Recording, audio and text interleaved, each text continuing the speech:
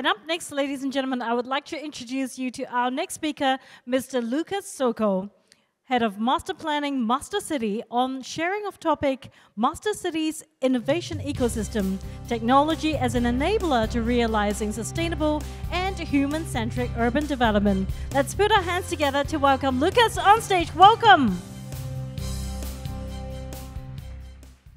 Thank you very much. It's a pleasure to be here. And I'd like to also thank every one of you who actually are still here in the room sharing all these very exciting initiatives. I'd like to also thank Cyberport, the Hong Kong government, for having me here and sharing all the work that we've been doing at Masdar City in the UAE. So we have this promise that with technology, you can do anything. And surely this morning, I think we've seen a lot of that truly is possible. I think the fundamental question we as a society is, what should we have technology do for us? So in 2006, the Abu Dhabi government launched the Masdar initiative.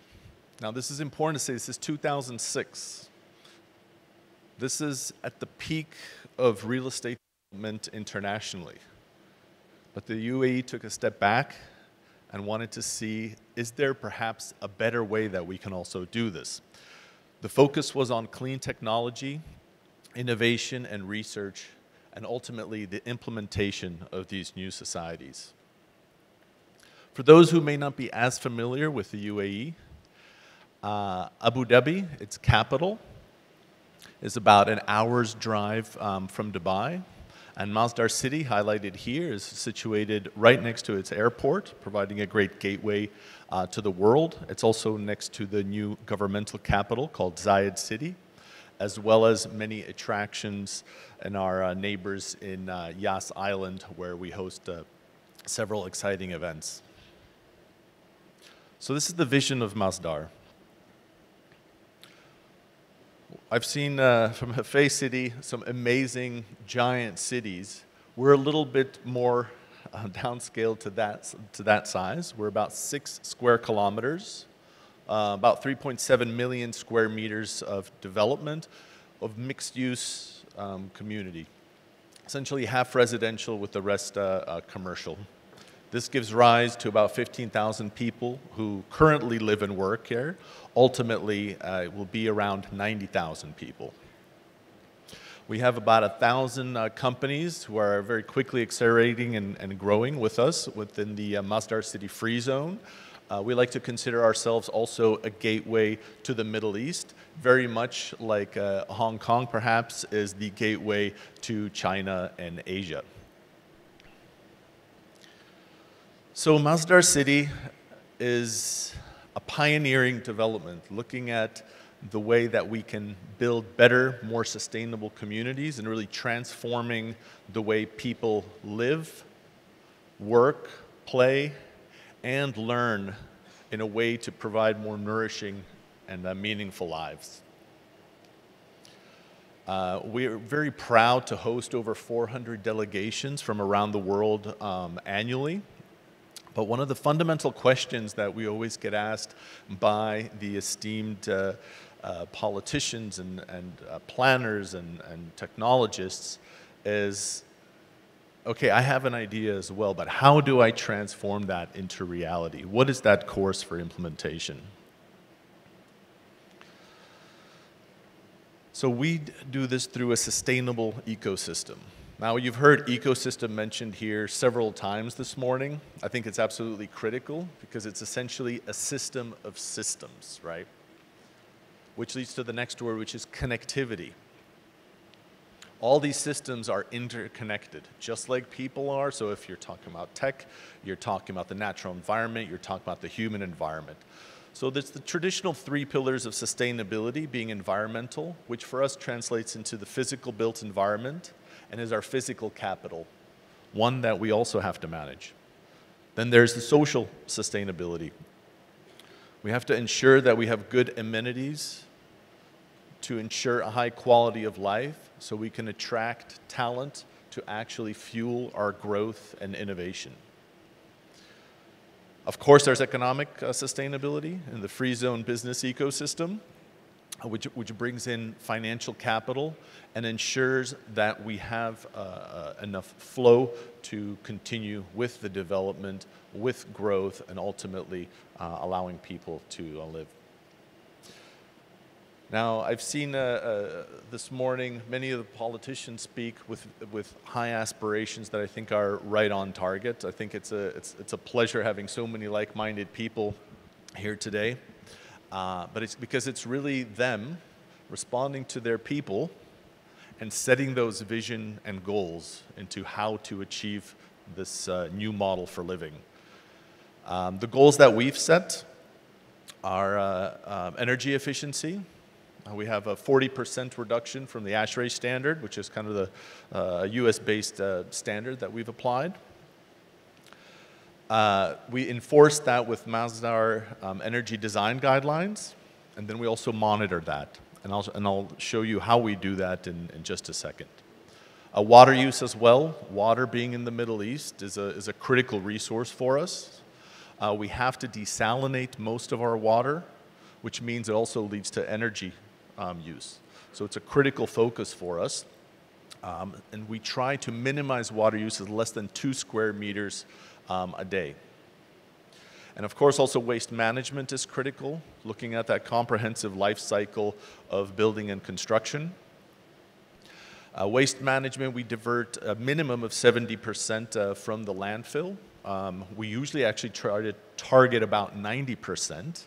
And some of this is very simple. It's actually prompted new industries to develop, is crushed concrete used for future road beds as we develop. The hot topic, of course, is embodied carbon. So we have a 20% reduction in the overall construction of steel structured buildings and a 30% reduction in the overall construction for concrete and structured buildings. Now this is critical. In terms of sustainability, one of the most important things is we're always looking at being efficient, right? But the best is if you actually don't have to even use the material itself. So really it's deciding when do you need to build, what do you need to build, and then how do you need to build it? Is there perhaps a new way of doing things? So I think we've all been talking about technology. Of course, it's the Digital Economy Summit here. But it's really quite simple. The application of knowledge, technology is the application of knowledge to the practical aims of human life. So it always comes full circle, right? We're all doing this in order to help ourselves live better lives. So it's a means to an end. It's not the end itself. That's why the question of what we want to do with this technology is so critical. This is one of my favorite diagrams. I lecture at several universities, and this is always what I show students because it kind of transforms the way that they think about it as designers, right? So I said technology is a way that we can transform our environment, right? But we must remember that we have a history of technology, right? We've been using technology for thousands of years. So it's also about not forgetting the technologies that we've learned in the past. Of course, at the peak there, we all love to see photovoltaics, power generation in new ways that's cleaner. But actually, to achieve efficiency, some of the biggest impacts you can have are actually at that bottom, right? These are passive measures. So the width of that pyramid at the bottom is actually showing overall impact. So this is something that we embed in Masdar particularly. Orientation of buildings, making sure you do windows in the right place, making sure that you're working with the environment as opposed to against it, can help you a long way down the road. It can really set you up into being much more sustainable. So let me show you a little bit of how we do that. In order to demonstrate and actually measure using several technologies developed by our partners. We use several accreditation methods. Of course, LEED is more or less an international standard from the US, but it's also been translated into Estadama, which is Abu Dhabi's sustainability program. It's based on LEED, but it's tailored for the location, which has a little bit different challenges than you'll find in North America, particularly the water challenge I mentioned before. We're looking at zero energy, of course, and I'll actually show you some buildings that have achieved that. And we're also focusing on well. Has anybody heard of well before? This is an interesting one because, again, it goes back to people. So you can think about it as kind of like sustainability in the indoors, making sure that people are in comfortable environments, that don't have chemical off-gassing from, let's say, glues and materials that aren't beneficial, that there's daylight coming through. And this has been shown to actually have people become much more healthy and more productive to their businesses. And the one I don't have on here is actually the Wired score as well, which is directly rating buildings to show how adaptable they are to future technologies. So as I showed in that pyramid, there's passive measures that can be applied. The ones we've applied in Masdar are first solar orientation. So making sure that we use buildings to actually shade one another so we have minimum heat gain on the buildings themselves. Typically, in architecture, you would want that to be an east to west orientation. But that's if you're only doing a building. If you're doing urbanism, it's actually much better to orient it a little bit so that all your pathways remain shaded. And that's actually one of the images there. The other one is, wind flow orientation. So we want to maximize wind flow through the city. It allows for a much more comfortable microclimate and allows people to contribute to walkability. The other one, the large square on the right, actually represents our density. So the light yellow is if we developed in a low density configuration, much like would happen in a traditional context. But what we've done is we've crunched it down to about 1/9 of that. And of course, in Hong Kong here, you've gone much higher than that, so your efficiencies are actually much higher. But we've gone to 1/9, which allows for much more walkability because everything is closer together. It, of course, also reduces significantly the amount of infrastructure that has to be built. But the important thing is, although I was talking about how we work with our infrastructure and buildings, all of this has a fundamental impact on human beings walking within the public realm environments of Masdar City. And so some of those impacts is, this is Abu Dhabi downtown. So this is our CBD on the island. And you can see this is kind of a temperature in the summer. It does get quite hot there, about 37 degrees. Masdar City, the ambient temperature is actually a little bit higher because we're not right on the coast. So we actually have a little bit higher temperature to deal with. So our challenge is also higher. But our radiant temperature, what people actually feel, is about 37. Now we've measured this, and you can see the impact is actually much greater. So many of you have maybe heard of the heat island effect, which is depending on which materials you use.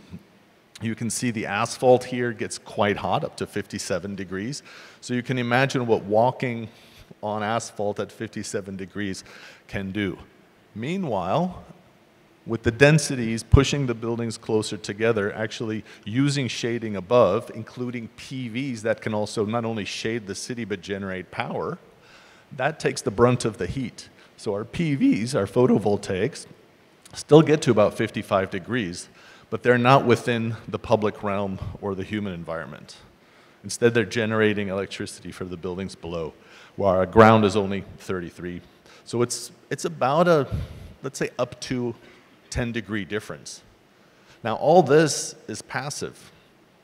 This isn't us channeling cold air into these passages. This is just which way we orient the buildings to block the sun and allow the breezes to come through and make sure we have a shaded and well-ventilated environment.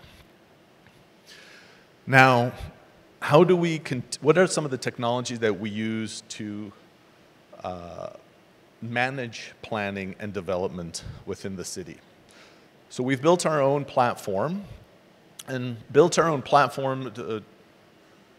is really based on, we used several technologies from expert companies in the BIM, in the BIM and GIS realm, mainly Esri and Autodesk, but combined them and simplified them.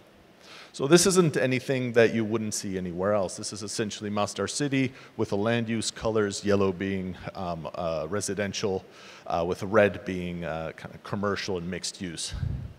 The difference is it's very easy to use.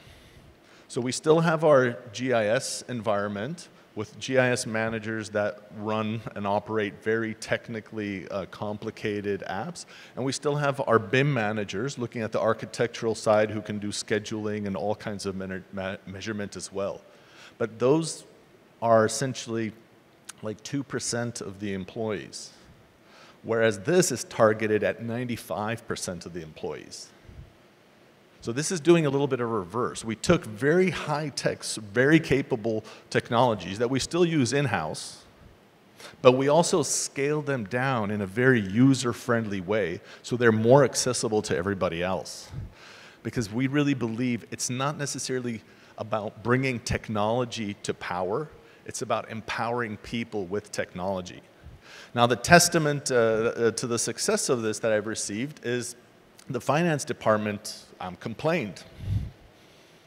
I said, what's the matter? And they said, why don't we have access to this? And we said, well, we didn't realize, why would you want access to this? It's like, well, it's really important for us because we actually manage a lot of these plots, and we need to see when we have contracts coming up so we can see where vacancies are coming in.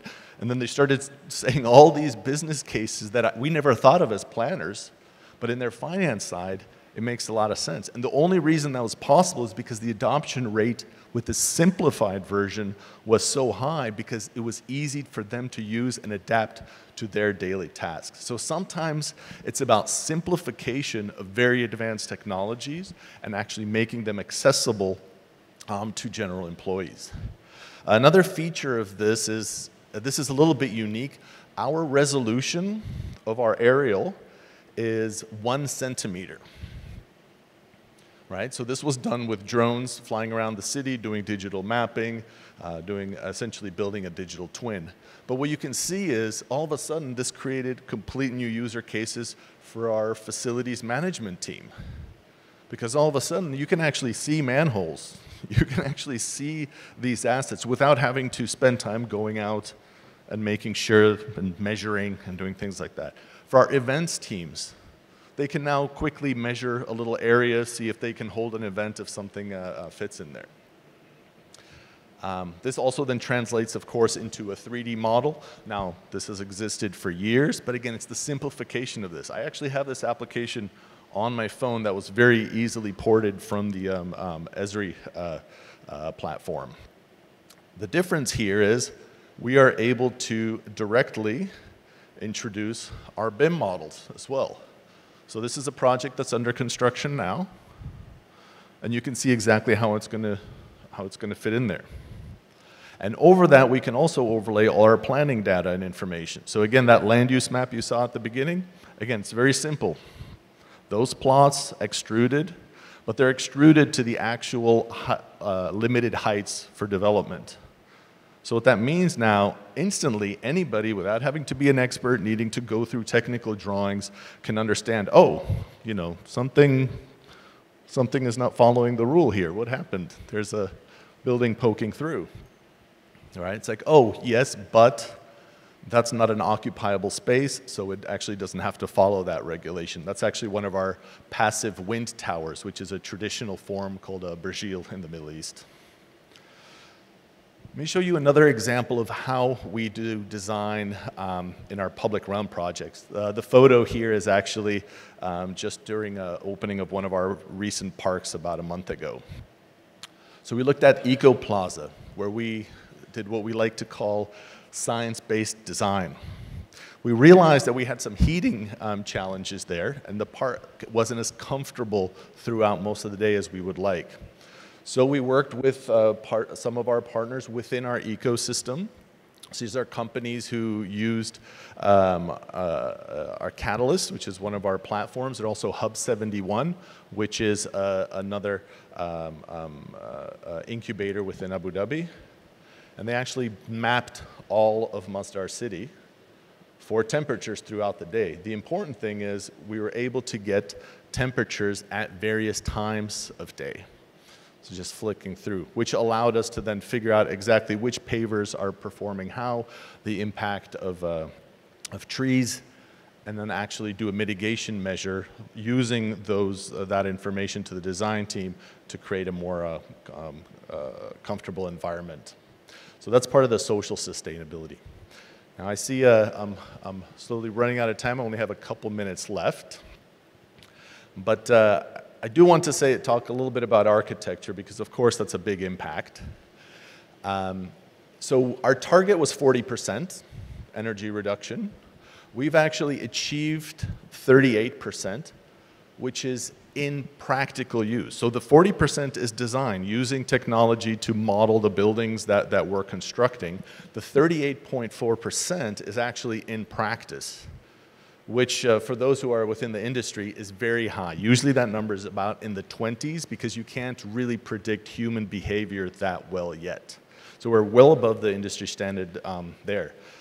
We're generating almost 40% of clean energy and of course almost 30% water reduction as well. So here's some of our journey. And it has been a journey, it's important to say, because it's not just about being able to design and vision these things, it's about implementing them, which requires industry development, right? Because there were materials that weren't available. The construction companies did not necessarily have the skilled labor in order to build in these new means. So this was our journey. And you can see right around 2017 was our first net zero project, which was a villa, which was critical. But now we're actually delivering much larger building infrastructure. Our first office building was 102% in 23. And we have 2 more projects under construction, an HQ building as well as a co-working building, which is part of our innovation startup. And now I'd like to show you how we actually measure the performance of these buildings through our Smart Center.